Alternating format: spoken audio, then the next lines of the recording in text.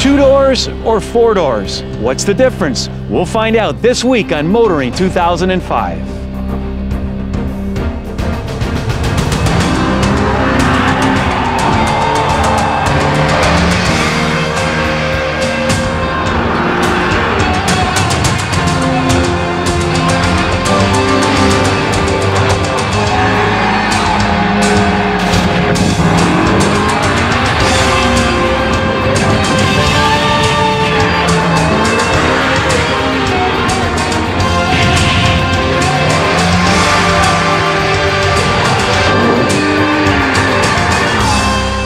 TSN's Motoring 2005 is brought to you by Quaker State Motor Oil, oils fine-tuned for different engines, and Midas, Total Car Care. We do that. You know, whether you're in Toronto or Estevan, Saskatchewan, there are times when traffic can be frustrating, especially when people are not following the rules. Well, this week we find ourselves in Rome, Italy, where there are no rules. It's every man and woman for himself. Although the unwritten rule may be just give way to the car beside you. In fact, they even give way to the pedestrians. And you know, it works. Traffic moves slowly, but it's moving, and there are few accidents. It's all so civilized. Well, this week we're in Rome, Italy, because this is the spot that Mercedes has chosen to introduce their new coupe. And a coupe has 2 doors, right? Well, not anymore.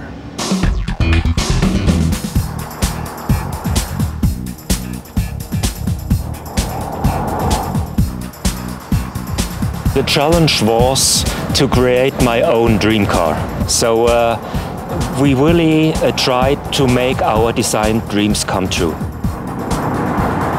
The dream was to design a car that is a little bit away from the traditional Mercedes-Benz cars.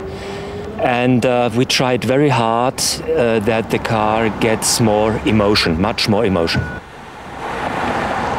It was a blank sheet, and we tried to find out how far can we go that it's still a Mercedes with all these traditional things as security and comfort and all these things, but to bring it a little bit away from this rational phase up to a more emotional direction. It's not possible to describe it with one word. I think it's a very extreme car, maybe the most extreme car we have in our company, and I think it's an absolute design statement. We always tried to find details of the car which are well known by the customers, so that the customer says, oh yeah, that's typical Mercedes design. But on the other way, we made a wide step further into a new design direction. I like the styling quite a bit. It's an out-of-character styling for Mercedes because it's much more streamlined, less boxy. They've been going this way for quite some time, but it's a very radical departure nonetheless for them. Usually a coupe is a 2-door car. And here we went one step further, and we say we are one generation ahead with this car, because it's the first coupe with 4 doors. They're just trying to make it sound like it's 2 doors. It looks from the back like a 2-door because of the roofline. That's the only difference from a regular sedan. I mean, it's a sedan with, say, a silhouette of a coupe. That's all it is. In terms of volume, we're looking at approximately 500 to 600 units per year, so it's still a niche car, but nonetheless important volume. We will offer the CLS 500, the V8, with 306 horsepower, and as well as the CLS 55, and that will come mid-2005. I've been with the company for 15 years, and I've seen unbelievable growth and development and new ideas. And I think the CLS is a tribute to how the company is changing, how forward-thinking they are, how innovative. To design a 4-door coupe, who would have ever thought? If you had to show one angle of the car to somebody, yeah, what's your favorite? Side view. Why? there in the side view you see these dramatic proportions of the car. You see this overhang, the front overhang, the rear overhang. You see this dramatic shoulder line, and you see the flat roof with this beautiful coupe silhouette. Definitely BMW shaped some controversy specifically with the back end. Now you look at that car, the new CLS, I don't think you can see something controversial about it.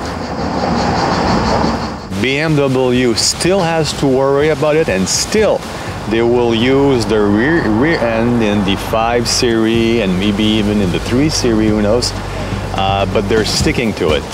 With Mercedes, they have something lovely, just lovely. It's absolutely fantastic to see the car on the road, and you know, I know that car since some years and I still like it. So dreams do come true. The dream came true, yeah.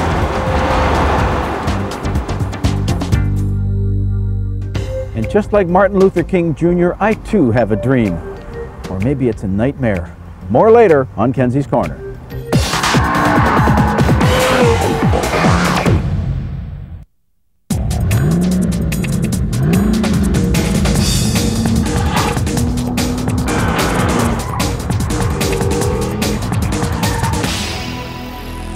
Since arriving in Canada with the eminently forgettable Cephia and Sportage, Kia's product offerings have slowly but surely got better and better. Well, this week on Test Drive, we take a look at the all-new Spectra5, a vehicle that moves them slightly more upmarket and into a very competitive segment. The first thing that strikes you about the new 5-door Spectra is its upscale appearance. It's a pretty package to be sure, one that also packs some substance. For example, it's powered by a 2-litre 4 that delivers 138 horsepower and 136 pound-feet of torque at 4,500 RPM. Given the Spectra5's light 1,290 kilogram mass, this means lively performance across the board. From a standstill, it will chirp the tyres as it runs to a metric ton in 9 seconds, which by class standards is pretty quick. The 5-speed manual box and its well-spaced ratios also help the cause, as they keep the engine well within the power band as you roll your way through the gears. When you climb behind the wheel of the Spectra5, you're in for a pleasant surprise. Primarily, nice materials that are butted together very nicely, comfortable seats, a ton of power options, nice gauges, effective climate controls, and a decent audio package that includes an MP3 player. However, there is a sore point as far as the driver's concerned, and it's right here, the shifter. Not only are the throws long, the gate itself is rather clunky. The bottom line, it's just not in keeping with the rest of the car. The Spectra rides on struts at all 4 corners and anti-roll bars at both ends. According to the glossy sales brochure, the suspension is also sport-tuned. Not. While the 5 did prove to be fairly predictable through the pylons, there is a lot of body roll. This in turn leads to noticeable understeer as speeds rise. Simply, the roll subjects the outside front tyre to larger than necessary loads, causing it to slide. While not a major concern, mainly because the compact car is not expected to handle like a speedster, slowing and ultimately limiting the roll rate would allow the nicely sized 205 50R16 Goodyear tyres to do a much better job. You know, at long last, Kia has added anti-lock brakes to this Spectra5. However, and you knew there was something like this coming, in order to get the anti-lock brakes, you've also got to buy a sunroof. So why would you put a cosmetic item in with a safety feature? Couldn't be to pad the bottom line, could it? To illustrate the point, here's a list of the Spectra5's key competitors, along with the price as equipped with anti-lock brakes. As you can see, the competition is pretty intense, with some heavy hitters managing to undercut cost-conscious Kia. Quibbles aside, the system works very well, delivering short 34-metre stops from 80k. Likewise, the use of discs at all 4 corners, including vented ones up front, means the system also remains fade-free and responsive. One of the Spectra5's biggest advantages is cargo capacity. Now, with the seats in the upright position, this thing will swallow almost 8.5 cubic feet. Fold both halves of the rear seat flat and that number grows to almost 53 cubic feet, which is within spitting distance of most small SUVs. The bottom line, cargo capacity without compromise, which is why I'm such a huge fan of hatchbacks. Ironically, the Spectra5 is actually 6.4 inches shorter than the sedan, yet it manages to put it to shame in terms of its flexibility and ability to carry cargo. On the safety front, the Spectra5 comes very well equipped, featuring both front and seat-mounted side airbags, as well as seatbelt pretensioners. This new Spectra5 is a decent set of wheels. It's got plenty of power, decent handling, nice comfort, and a ton of flexibility and cargo capacity. Indeed, it's a very well-rounded package. Perhaps the only uphill battle it faces is pricing. When you add the anti-lock brakes and sunroof to the base price, well, it moves the sticker up to the point where this car faces some serious competition.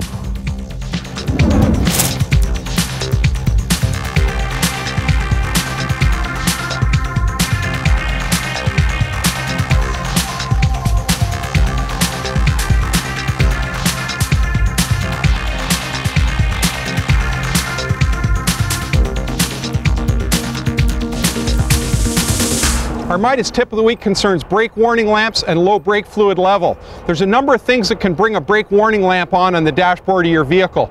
Could be as simple as a low fluid level in the master cylinder, a leak in the hydraulic system, certain mechanical problems, or a major hydraulic failure in your brake system could all bring that light on the dash. Sometimes more than one warning lamp on the dash.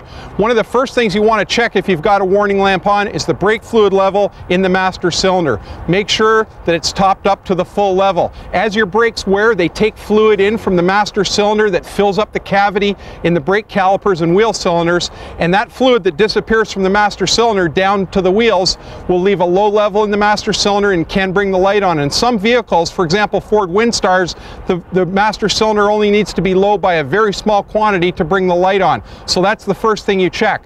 Now, if there's a leak in the system, that could leave the master cylinder level low as well. So make sure you're checking it on a regular basis. If you suspect a leak, get the car in for repairs immediately. If it's just a little bit low on fluid as a result of wear, you can top it up and carry on. That's your Midas tip of the week.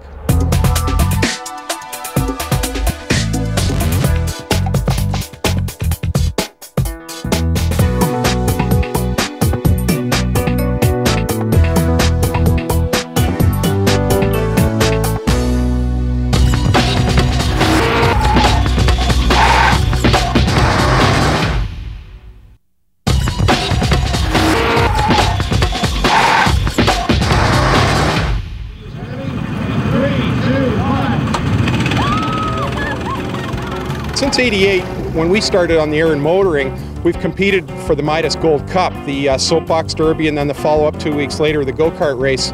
And we just won it again in 2004. This is the 6th time over the years that we've won it. And it's lots of fun. It's an event for the big brothers that the big brothers put on, big brothers and big sisters. And you can see the fun that these guys have building the karts with the little brothers and the little sisters. And competing at High Park in the downhill portion of the race. It's really fun. The paint schemes they come up with and the creative ways that they engineer these soapbox derby cars, it's really neat to see, and they have a lot of fun. The weather usually cooperates, and it's a great time. Go, Bill Gardiner, let's go! Of course, it's always fun to win, sure, but you know, the main thing is competing and just having a good time with the other media people and getting the message out there to help the big brothers and big sisters, and that's what it's all about, helping them with their recruitment drive. So anything we can do to help them out, we're glad to help out. I've got 3 cars. I've got a 1938 Rolls-Royce Phantom 3, 1972 Silver Shadow, and a 1965 Plymouth Barracuda.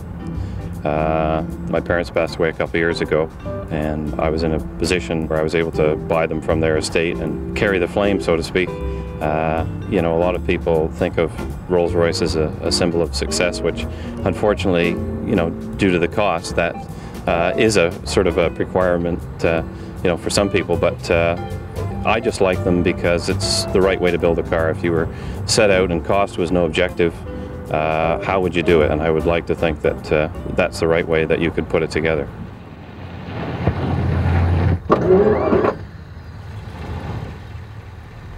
It's pretty complicated engine in its day. It had hydraulic tappets and V12, which was very popular. Cadillac had their V16s and Lincoln had 12-cylinder back then. Aluminum crankcase, aluminum cylinder heads, twin spark ignition, about 170 horsepower, but oodles of torque. Drives like a tank. A lot of cars from this era, especially Rolls Royces, they had picnic tables or bars in the back seat. This one is a little bit different, probably because it was owned by a lady. Has these lovely vanity cases in the back with a spot for a brush or some perfume or maybe some face powder. I don't know, they aren't still with the car anymore. When I'm driving the car, I'm just sort of thinking what this car was like when it was brand new, and I'm always amazed how well this car performs even today. The brakes are great and the power is really fantastic. It can keep up on highway speeds no problem. And having driven a lot of cars from this era makes me appreciate even more how really, you know, state-of-the-art this car was in its day. I think it'll outperform just about anything from this era.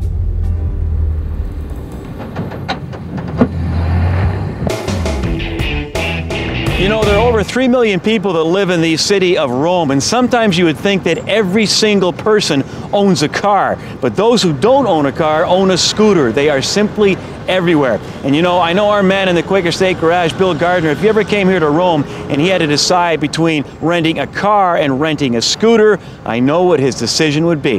How about it, Bill? Well, Brad, when in Rome, do as the Romans, right? So I'd be taking the two-wheeled scooter, that's for sure. I can remember when my parents first retired and spent the winter in Florida. I had a 750 Honda motorcycle at the time, pretty fast bike, biggest one that they made at the time.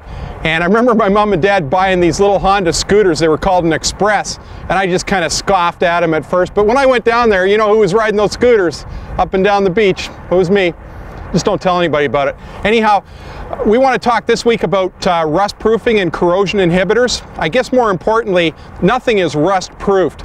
If you're around enough humidity, road salt, and enough years, sooner or later you're going to get rust on a vehicle. So they carefully call it corrosion inhibitors. And a lot of people want to know, should they get it installed at the dealer?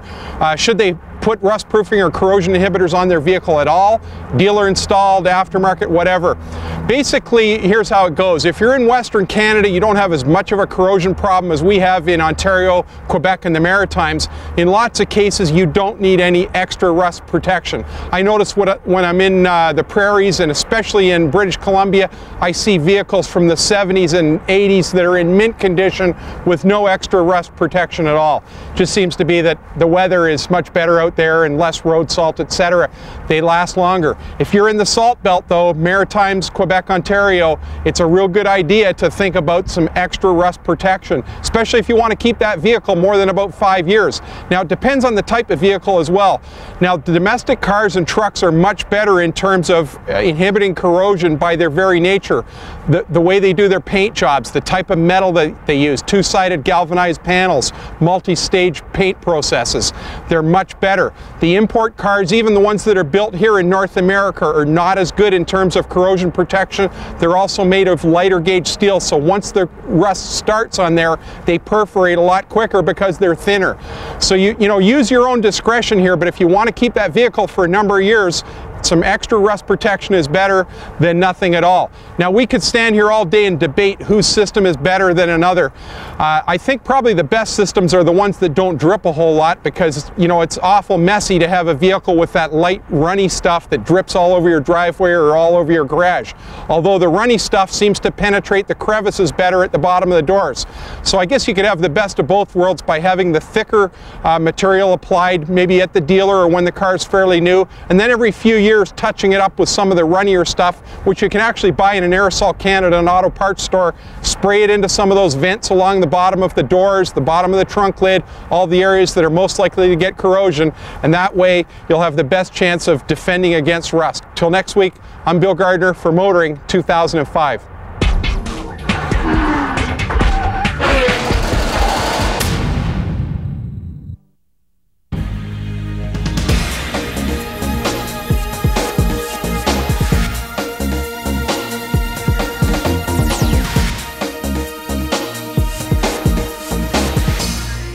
The stupidest example of political correctness has to be a boxing match between a guy like George Chuvalo and a guy like Muhammad Ali.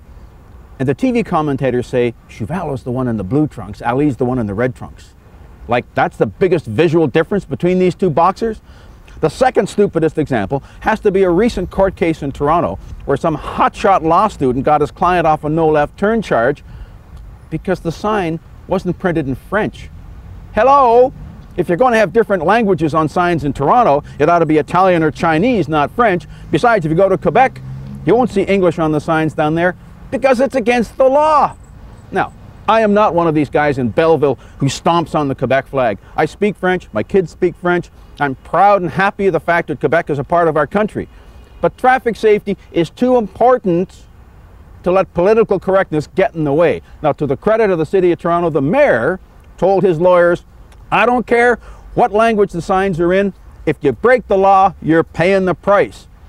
Besides, if you can't understand an arrow with a line through it, go back to school. I'm Jim Kenzie. You know, BMW took a lot of criticism when it redesigned its 7 Series. The traditionalists just didn't like the new style.